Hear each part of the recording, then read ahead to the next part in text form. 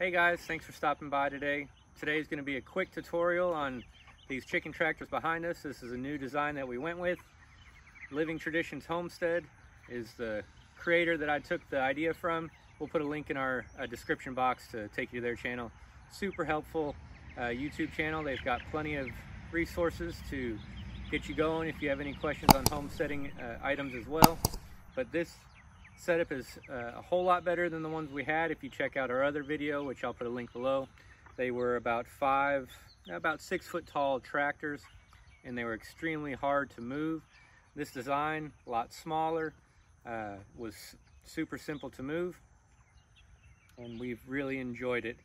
So in the tutorial, it'll probably kick off where I'm putting the metal on, and just to give a quick description, the base is 8 foot board, pressure treated, by 5 foot pressure treated, and I did do pocket screws.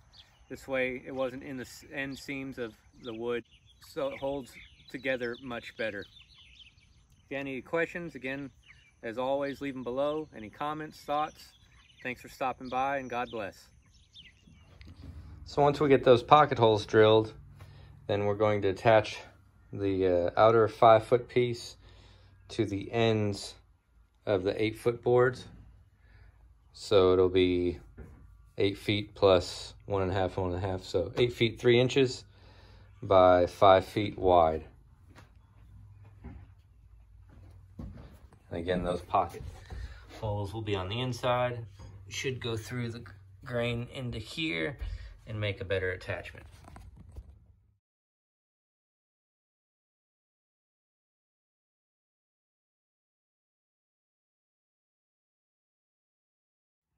So now that I got the braces in the 4 corners, we'll flip it over and then it'll be ready for the metal.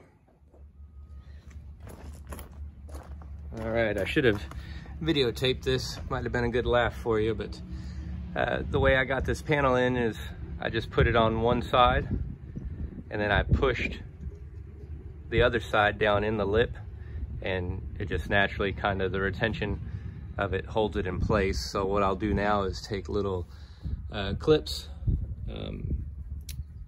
fence staples basically, and hammer them in.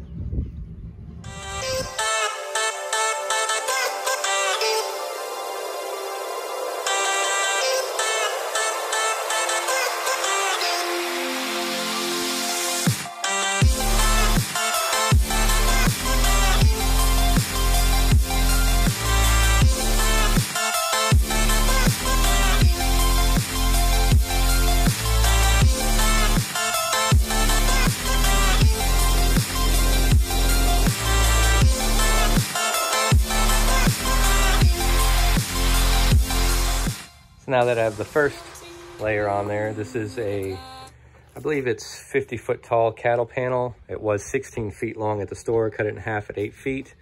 To even out both sides, I think it's 7 feet 4 inches to make sure that the start and stop are the same and not having these extras hanging out. So 7 feet 4 inches around. It should be 50 inches wide. It's only 8 feet long here, so it will overlap just a little bit. I can either put the next piece over or under, but do the same thing, just fasten them with staples on the edges. And when we're done with all that, we'll finish the top by adding 1 inch, and we'll probably overlap 2 layers of chicken wire just to keep critters out.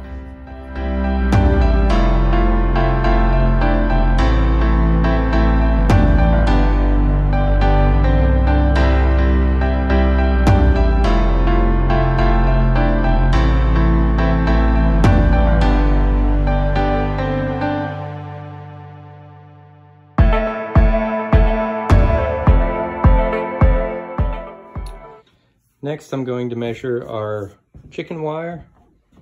I'll start from that corner all the way across here, and we get about 88.5.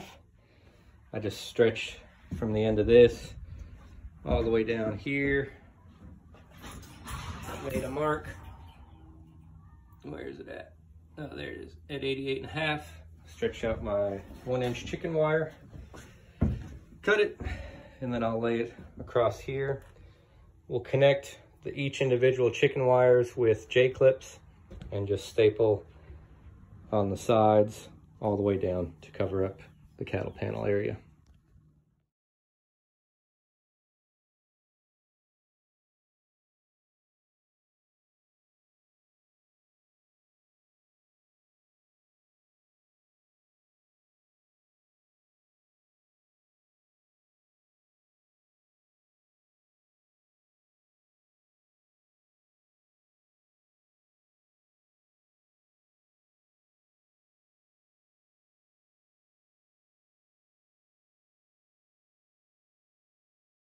Go ahead. So what I'm going to do is take these little J-clips, rabbit cage clips is also another term for them. They just sit in like so. Every so often, I'll just find a point, put the J under what you want to clasp, and then just squeeze. And that's it. And I'll do that in a few spots just to make sure the overlap is close together, and then maybe a few zip ties on the wire around some of the cattle panel. But 3/4 of this whole cage is going to be covered by a tarp, and 1/3 will be showing, so most of this will be covered up anyways.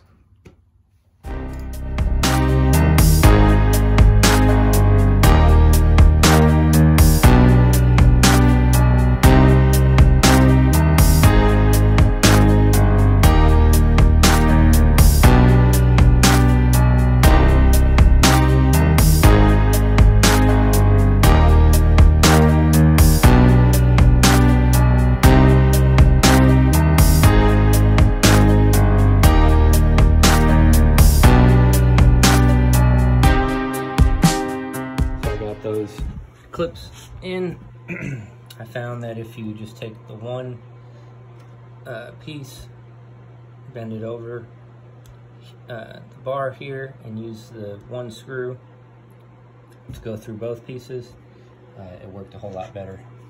Here, I just put one underneath, drug it around up front. Either way is fine, but I think less material, one screw, doing it that way will work better. And for now, I have a strap up top just to keep this from falling over. So now that I got the door made, all I did was take the cattle panel here.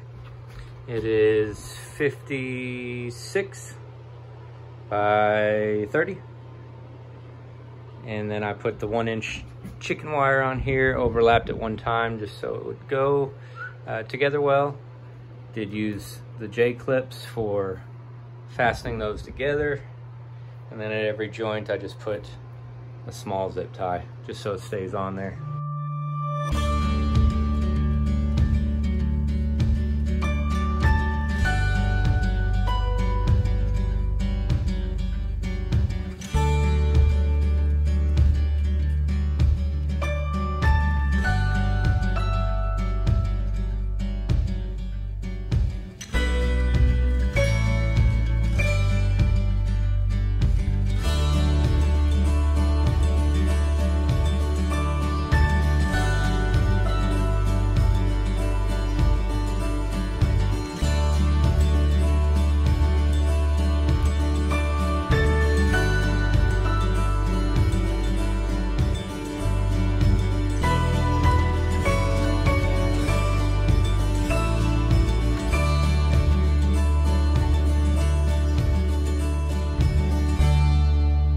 What I'm going to do now is use this galvanized hanging strap.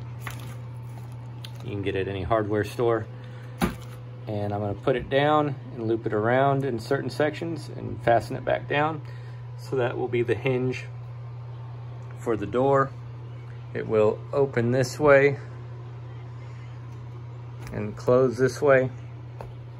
And what Living Traditions did was between the two doors, use a strap that's attached from here to here, a big ratchet strap, and just put a little tension on it so it stays closed. But that's all we'll do to keep the doors on there. So now that both door panels are done and on, added these cam buckle tie downs. Just hooked it to one side of the door, to the other, and put just a little bit of tension on that to bring this side in so it's not bowed out at all. And probably not needed, but I went ahead and add one in the middle just to keep tension from something trying to dig in there. Not that we've had that problem, but